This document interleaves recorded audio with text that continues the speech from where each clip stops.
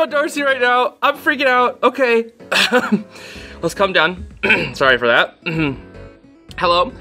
A couple days ago, I made a video where I talked about Darcy, about how much I love freaking Darcy. This is basically a follow-up video because we just had The Core and the King release earlier today, and I'm freaking out, everybody. It's so good. It's everything I wanted and more. Oh my gosh. So, quick recap of the last video. If you didn't watch it, I'll go through this as quick as possible.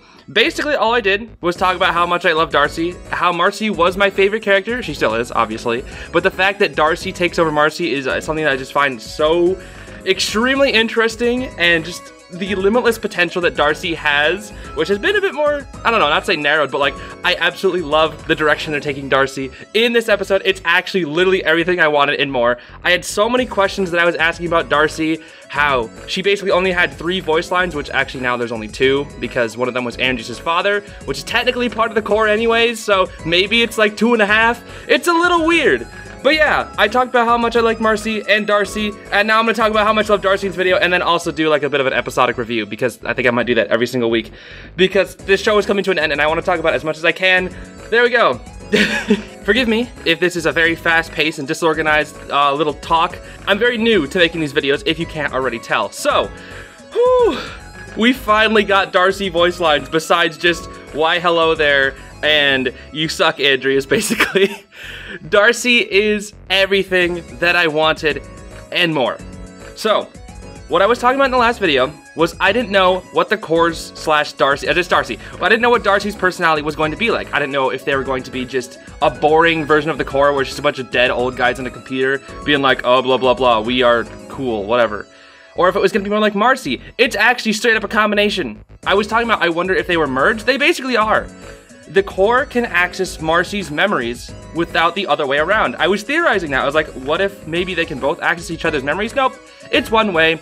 The core confirms that they've hidden Marcy in a room, like a mental room where they can access her memories, but she's basically trapped in there. So that's what's happening to Marcy right now. But I absolutely love that they've inherited some of her quirks, as the core puts it. It's amazing, and I like the fact that they even like the name Darcy. Why don't you call us Darcy? Darcy? They decided to call themselves Darcy because of Marcy and her whole, you know, the fact that villainous versions of heroic people are just have dark in front of them. You know, freaking Dark Link, Dark Mario, I guess Shadow Mario, whatever. They have lots of dark in front of them. Dark Pit, like, come on, mostly Nintendo, but whatever. You get what I'm saying, right? It's just a thing. Just add dark in front of it. It's like, oh, it's the evil version now. And that's what I love. It is for Dark Marcy. It's so, oh, it's so good. It's so good. The fact, oh, Darcy's everything I wanted, guys. I can't explain to you how it's literally just like villainous Marcy. It has all of Marcy's quirks, and I love that. Like, even when it's just like, oh, we're talking about villainous things, and it's like, ooh, cupcakes, hooray, my favorite. And the core's like, yay, we have a body, this is so cool. And they express that desire, or that, I guess, feeling of having a body through Marcy, the Marciness, and it's so good. As a villainous character, it's so good, because I think Darcy is the perfect embodiment of Amphibia as a show. Because Amphibia as a show, as we have come to know, is a very good balance of lots and lots of plots and like hidden things in the background, as well as a lot of comedy. There are jokes throughout every episode, like crazy. Even during like the most intense scenes, like in True Colors, there were just jokes. It's like, how are you throwing jokes and not disrupting the mood of the show? It's such an impressive feat that the writers do, and I absolutely love it. This is all my opinion, by the way. I don't know if this is like confirmed by any, you know, scholars of writing. No, I'm just some random dude who gushes about TV shows. That's it. And this is my personal opinion. I absolutely love it. And I think Darcy, once again, is the perfect embodiment, where she can be, you know, from a coin flip, she can be like, let's take over Earth, haha, fun time, or yay, cupcakes, right? It's so good. Like, she stuffs her face full of cupcakes and is like, off we go, splat. It's so funny. Oh, it makes me want to see Darcy fall down a flight of stairs. But, you know, I wonder if they still have free healthcare. Maybe. They probably still. No, they're probably sending all the money toward the war effort. They probably don't have free healthcare anymore. I also want to talk about just, like, the mannerisms of the core. Like one part when they're like, oh, it's a reference to Marcy's favorite video game. Like the way they put their hands together, it's just like they pretty much take Marcy's mannerisms, but also kind of give a spin on it, give the core spin on it. Like, I love the eye movements of the core. We haven't really got to see the core, you know, see with their eyes, really.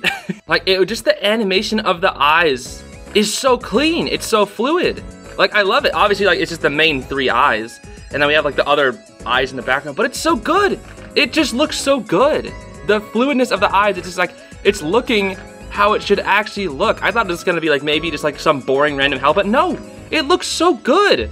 Going even further, I absolutely love when the core starts taunting Andrias. Obviously, we've seen that before when she called him pathetic, but here, I think it's so good. This is like a really, really good scene where Marcy would never do this, right? This is something that it's like the core. It's more of the core, but it uses Marcy's, like, I don't know, Marciness to kind of convey this to Andrias. When Andrias is walking by the painting that he obviously scratched up of his past friends, you know, the core's like, oh, maybe I'm not the only one who needs to get rid of memories. Because obviously they're talking about how they have to get rid of, I think, Marcy's redundant memories or something like that, which is why they need a system reboot. So we don't even know what's happening with the whole system reboot. It wasn't entirely clear. Maybe I'll have to, like, rewatch it and see.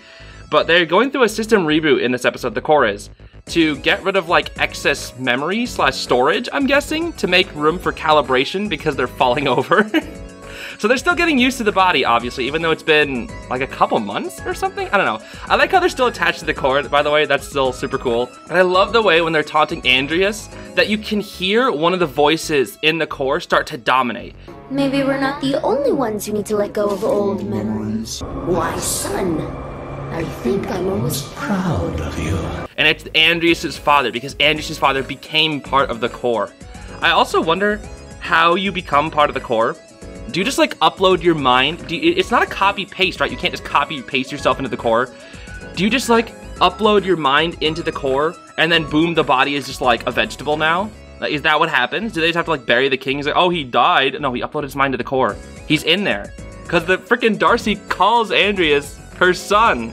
Which is, like, obviously just one of the minds in the core doing that. But I love how one of the voices dominates, where you hear, like, the Marcy's, and then, like, the Marcy voice, like, slowly goes out, and you hear Andrias' father talking. It's so freaking good, dude. Oh, I love it. Oh, and that smile at the end, too. Oh, my gosh. That was the taunt before the beginning of the episode, but oh, my gosh. The ending, when Darcy's like, ooh, I'm proud of you, son. That gave me chills. The eyes, the taunt, the voice domination again. Oh my gosh, it's so good. It's so good. And that's what I mean. Just like 10 seconds before, the core was like, yay, Earth, let's take it over. It's like, good job, bud. I'm proud of you. It's just like, it's so silly. The core is like so silly. It's so Marcy in this. But then it's just like, I'm proud of you, son. And it's so, it's perfect. Absolutely perfect. It's like, I don't know how to describe it. This villain is, like, so good. I play a lot of Fire Emblem. I'm so used to, like, dumb villains. Like, for example, Fire Emblem Fates. They talk a lot about Birthright and Conquest in this episode, so I was thinking a lot about Fire Emblem Fates.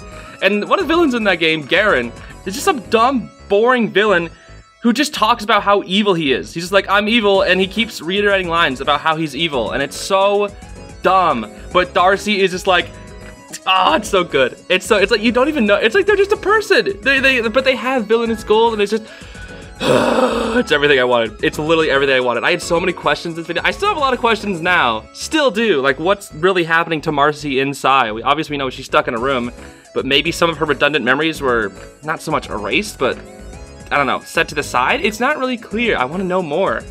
And it's just, I love the, like, obviously the mouth is like the only thing that still represents Marcy's part of her face, and she's still got those little cheek things where she's got like the little, you know, little Marcy cheeks. And I love it. It's so good, dude. It's so freaking good.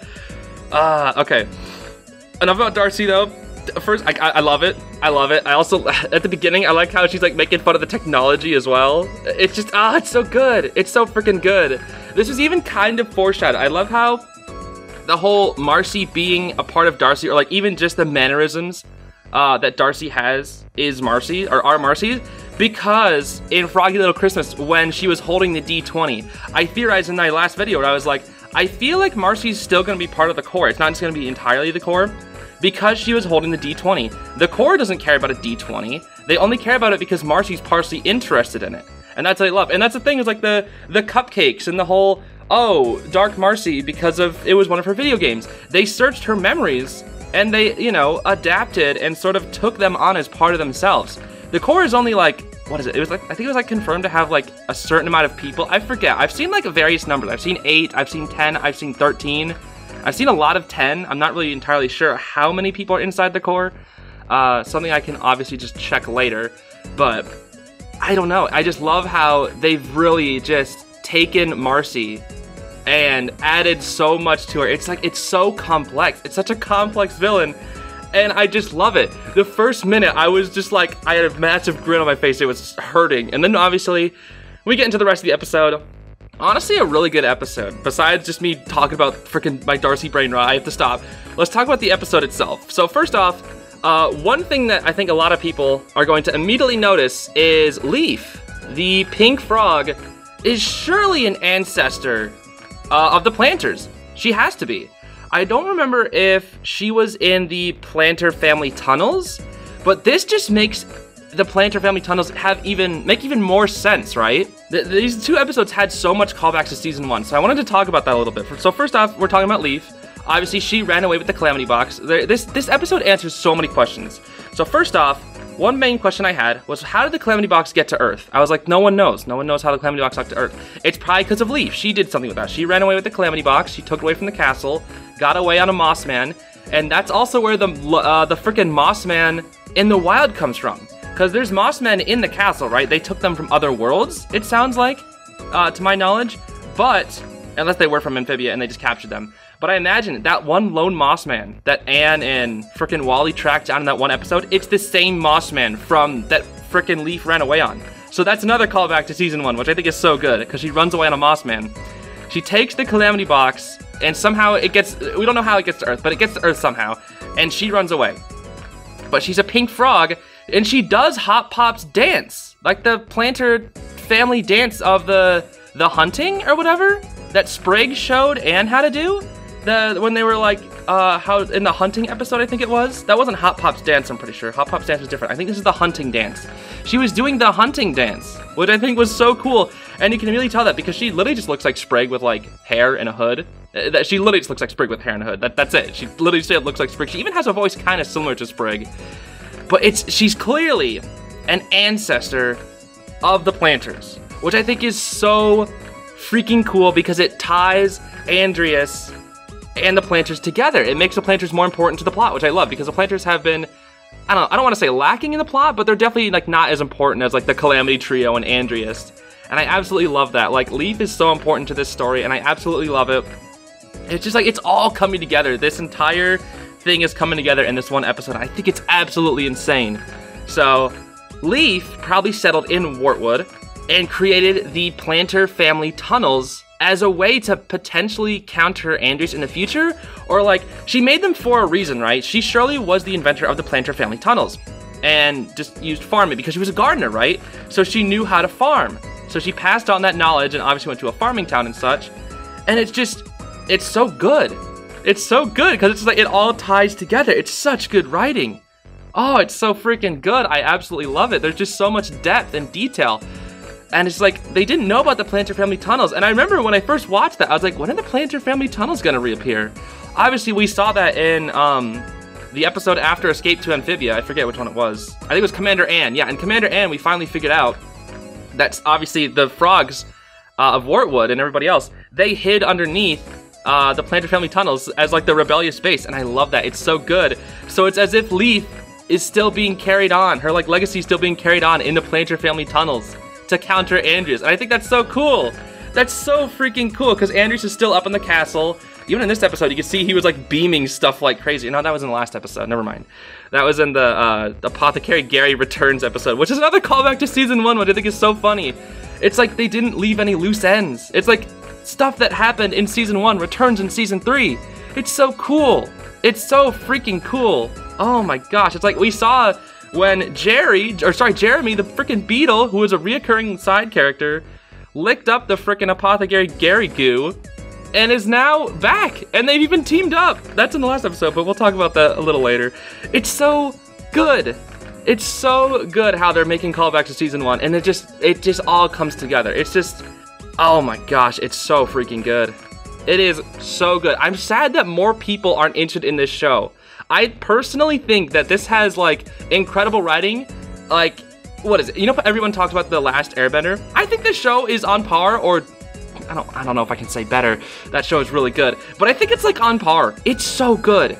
Obviously, again, just my opinion, but I think it's so good. And Avatar: The Last Airbender has such a massive appeal, and maybe it's just because, like, I don't know, people are kind of not interested in the whole frog dynamic of Amphibia, but I don't know. I'm into it. I think it's cool. I wasn't big on it at first, but I eventually grew to love it, and I absolutely am just obsessed with everything in this world. It's so good. Another thing that is something to point out. Remember when, I forget the name of the episode, but it was the episode where Sasha and Grime had to go to, like, the Toads and get, like, the Toad Army for True Colors. We saw that, like, corpse Toad that was, like, really old and, like, wasn't talking, but then it eventually did talk.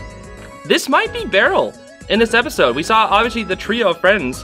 Beryl is, like, the third member of that, and it looks like he might be that rotting corpse in the, I forget, I don't think they had a name for him, did they? And another thing that I really like is, I don't know if it's the exact same hammer, but if you look at the hammer he's wielding, does it not look like the hammer that Grime now has? I forget what they called it. Something Thunder? I forget. But the trial that they went through in that episode where Sasha and Grime had to get the hammer off that beast, it's surely the same hammer, right? This is so good because I love how it has unity between a frog, a toad, and a newt, which is like the 3 main species, in the start of the episode. Obviously, they're all getting along, and we see how they become separated because Andrias is, like, so under pressure to make the right call because of his father and the core. His father had, with the crown, had the core eyeball inside of it, and, like, whenever Andrias' father didn't know what to do, he relied on the core. You could just see that, and that was so cool. And since Andrias didn't have the core, he was obviously, you know, still Andrias-y. He still started making some calls. I don't know if it was with the core's advice, but he started talking about how, like, Leif's people are not to be trusted, and that's how we see how the frogs ended up being, like, to the bottom of the society. It was 1,000 years of this. This is 1,000 years ago. We have to remember, this is 1,000 years ago. It's been a long freaking time. Oh my gosh, something that I just noticed. I don't know if this is actually the case. It's probably just an Easter egg, but if you look in the background of this shot, you can actually see that thing from the Owl House. You see that? That's from the Owl House, is it not? And that was, like, King's little guardian. I don't know, I forget what they call it, but is it not that thing? It looks very similar. It very well could just be a coincidence, but it looks very similar. Obviously, it's not the most complex design of all time, but it looks very similar. I don't know if that's just an Easter egg, but I think that looks really cool. And it's something that you notice. Obviously, in the shot, I was going to the shot to talk about how Andrias is still using, like, the little beam sword, the lightsaber, which pretty much has similar lightsaber sounds. There's been a lot of Star Wars references lately in this show with, like, Escape to Amphibia but this one's just, oh, it's so good. It's so good. You can see Andrias, like, you know, using the sword as he does in the future. It looks like a smaller version, obviously, but he's smaller in this, so it just makes sense. I just like how they're using, like, the same weapons from long ago. Is Andrias going to be redeemed? There's, like, a lot of people wondering if Andrias might be redeemed in this episode. And obviously, the best way to redeem a villain, or at least how I've always seen, is give them an emotional backstory. Oh no, the villain has an emotional backstory. So now that we've seen Andrias' backstory, maybe he can still be redeemed. I love how he still retains the qualities of his young Andrias self to a degree. Like, you know how when we first met Andrias, he was all just, like, fun and games. This original Andrias was basically just fun and games. You know, he was messing with frickin' Beryl. They were like having fun times. It was cool. It was cool. He, like, enjoyed his friends. And now it's just like through the pressure of his father, he had to make those tough calls. And it still feels like we're seeing that today. Obviously, he's still struggling with it, as we can tell in this episode. He's, you know, every time he passes by the painting, he's not looking too good. And again, it just also ties back to Andrias' statement when he dropped Sprig in True Colors. When he's like, that's the thing about friends, the more you care about them, the more it hurts to see them go. And I feel like that's entirely true because he dropped Sprig, an ancestor of Leif, basically another way of him, you know, pushing Leif out of his life, or at least literally trying to kill her, basically, but pushing Leif out of his life. And it was, you know, he was basically saying that a lot to himself. He was speaking from experience to Anne, saying that it's sad when you see them go. And I loved that. Like, obviously, you could tell he was, you know, experienced in losing friends just from that line alone. But now it just feels even more impactful now that we've seen this episode. This episode's so good, everybody. This is like literally one of the best episodes of Amphibia. Hands freaking down, if not just because of freaking Darcy. Even though she's only had like 2 minutes of screen time, it's enough. It's enough to satisfy me for like weeks. I swear, dude. I can't believe the show is coming to an end in a month, dude. I can't. Less than a month. Less than a month, this show is ending. I can't believe it. I literally can't. It's absolutely insane. Oh my gosh. So I think one of the last things I want to talk about in this video, because I can't go on forever or else this video will end up being like a long time. It's probably already much longer than I wanted it to be. I really just wanted it to be like, you know, a follow-up to the Darcy video, but I think I changed my mind and I just want to make more Amphibia videos because I freaking love this series. I might even make a video about the freaking Owl House, the episode that came out, because I freaking love the Owl House too. I very well could do that. I want to talk about more cartoons in this channel. This is my second video, so sorry. Enough of that. The last thing I want to talk about is Leif's vision, because this looked pretty intense. So I'm gonna like rewatch the clip and talk about it right now. So Leif touches the Calamity Stones. She immediately sees the future. She's given a vision of the future where she sees what is happening right now in Amphibia, where we see, you know, everything. They're mining their own planet for resources because Andrias, I guess, can't take over Earth just yet. Earth was still in their, you know, medieval times, so they wouldn't have posed nearly a big a threat 1,000 years ago, but now we have like nukes and stuff. You know, we have weapons now, so maybe he's taking care not to be too careless with Earth. Obviously, Darcy did look at the phone and say that their technology was stupid, but they probably know that Earth is like a threat. You know, they do research on planets. I just don't know why they're not, you know, doing research into other planets. It's a little weird because if they're trying to get resources, why ruin your own planet to do so? It's a little weird. You think you'd want to mine other planets first, but I don't know. Anyway, she sees the future. She sees Amphibia, you know, being mined of its resources. The Calamity Box being opened. She sees the mural of Andrias and the Calamity Box and whatnot. The tower rising, the mural, and at the end we see something that we've never seen before, and that is the meteor. The meteor coming down on what looks like... It took me a second. Yeah, it's in the lily pad formation, so that's Amphibia. A meteor comes down toward Amphibia, which is like a little strange. I don't know why a meteor's coming down toward Amphibia, but as at the end of the vision, you can see it's like straight up coming all the way down, which is not something that we've seen in the plot at all, which makes me think a lot about what the ending of Amphibia is going to be. Are they going to have to maybe work together to stop this meteor? I feel like maybe after the final battle, you know, maybe Andrias and the core will finally realize the error of their ways. Probably not, but we'll see. Like, this is, again, just a theory. Like, what if they realize the error of their ways and they team up, like the whole, you know, we still have Darcy, maybe it's Marcy now, we don't know. But the core, Andrias, and the Calamity Trio, the Planters, and whoever else wants to come, everybody joins up against, you know, saving the planet. Because the YouTube comment that Matt Brawley commented on about how it's not just about a final battle, it's about how the Calamity Trio are fighting for Amphibia's soul and like fighting against the greed and corruption. So if they're fighting specifically against that and not just, you know, bad guy Andrias, dead guys at the computer, maybe we're gonna see them stop Amphibia, or the leaders of Amphibia, from becoming the worst version of themselves, as Mother Ohm put it. And the greatest test to do that is by protecting their planet, protecting Amphibia from an outside threat. Obviously, an outside threat is a great way to make things come together. You know, enemy of my enemy is my friend or whatever. Even though Meteor is just not really an enemy, it's just a thing. It makes me really wonder, like, they'll have to, maybe after the fight, they'll finally realize the error of their ways. And they could be potentially redeemed, and we could take out the meteor. I don't know if the core would be all for that, because maybe Andrias can be redeemed, because he is just one person. But the core has, like, I don't know, 8+ people, potentially, reinforcing the idea that they need to be freaking conquerors. That conquest is their birthright, but we must have a revelation instead. Okay, enough about Fire and Fates. I didn't talk too much about the last episode. There wasn't really that much to talk about. It was fun, you know, it was just like a cult, and then Apothecary Gary returns, and we get some Season 1 references. I don't think I'm missing too much else there. It was just a good episode. I don't know. I'm all for this episode. I can tell you, I'm already gonna rewatch it like 500 times. I've probably put up 1,000 things in editing already that I haven't noticed at first.